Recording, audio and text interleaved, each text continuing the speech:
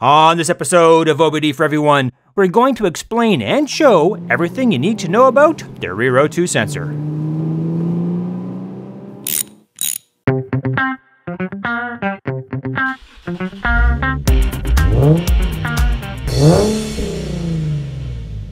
Almost every gasoline fuel car made in the last 25 years will have at least two O2 sensors located in the exhaust system. One is located before the catalytic converter, and its main job is to provide feedback to the engine control unit on the exhaust gas concentration of oxygen.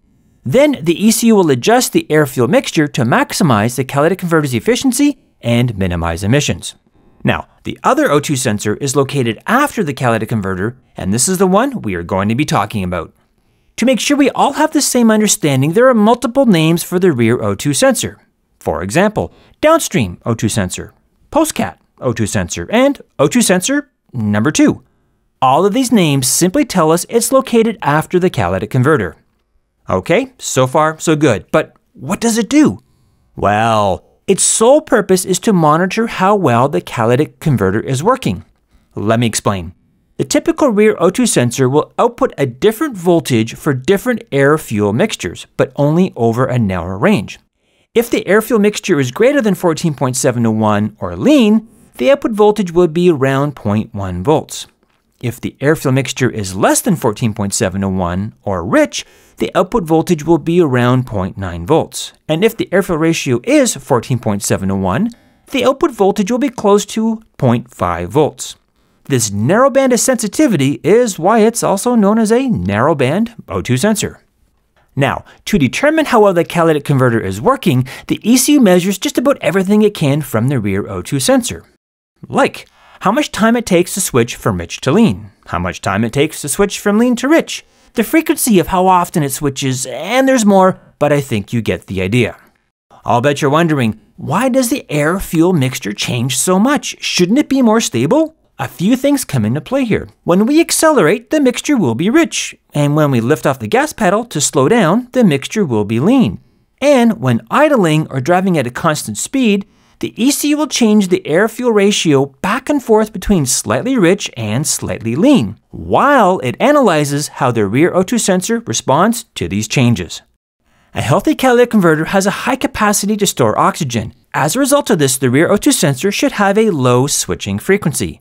If it has a high switching frequency, the catalytic converter's oxygen storage is low and is not functioning as it should. When the switching frequency becomes too low, the check engine light is turned on with a PO420 or a PO430, which means catalyst system efficiency below threshold. Now that we understand the theory of how the rear O2 sensor works, let's have a look at one in operation.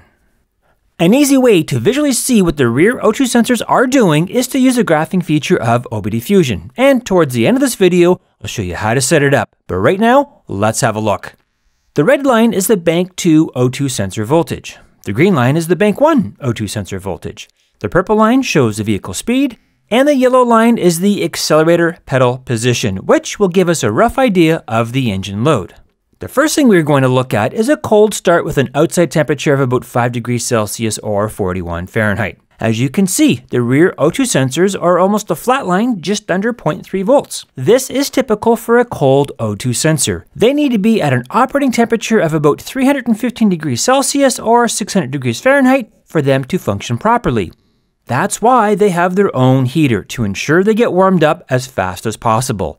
And as you can see, once fully warmed up, they will start to switch back and forth between lean and rich. Now, when driving at a constant speed, we can see them switching slowly, which is a sign of a good catalytic converter. If we lift off the gas pedal, we can see both banks go lean and we measure almost 0 volts. And when we get back on the gas, they respond by going rich and we measure almost 0.9 volts. Now, with the car parked and the engine at idle, after about 15 to 20 seconds, we can see them switching from rich to lean and lean to rich. And for our final test, let's see what happens when I quickly rev the engine a few times. As expected, the O2 sensors quickly respond 4 times, once for each stab of the gas pedal. This is the proper response of a healthy catalytic converter and a good rear O2 sensor. Now, if you want to know how to set up this graph, I will show you that next.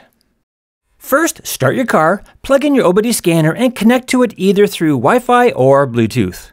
Start OBD Fusion, touch Connect, If you have purchased the Enhanced Diagnostic add-on, select Generic OBD2 and touch Connect. Now, touch Logs and make sure Graphs has been selected. Touch Menu, under Graph Item 1, touch Select, then SCA PIDs, then scroll down a little and select O2 Voltage Bank 1 Sensor 2. Touch Back and Back. And under Graph Item 2, touch Select, then SAE PIDs, then scroll down a little and select O2 Voltage Bank 2 Sensor 2. Touch Back and Back. If your engine only has one bank, the graph will always show this line at 0. If that happens, just disable it here. Under Graph Item 3, touch Select, then SAE PIDs, then scroll down and select Accelerator Pedal Position D. Now, if you don't have that PID, you can select Absolute Throttle Position and you should be good. Touch Back and Back. Under Graph Item 4, touch Select, then SAE PIDs, then scroll down a little and select Vehicle Speed. Touch Back and Back. At the very bottom, I like to make sure the time window is 30 seconds, which will show us the last 30 seconds of data on the graph. Make sure sampling is set to Sync on PID Frame. Turn off the legend so we don't cover up some of the graph, but turn on X and Y labels so we know what is what. And lastly, set Y-axis position to offset. Touch Back, and now simply touch Play to graph the live data. Alright, let's wrap up this episode. I hope you now have a better understanding of what the rear O2 sensors do and what their output should look like for different operating conditions. And since almost all the rear O2 sensors are the narrowband type, everything shown in this video should apply to any gasoline-fueled car made in the last 25 years. As always, thank you for watching, and please subscribe.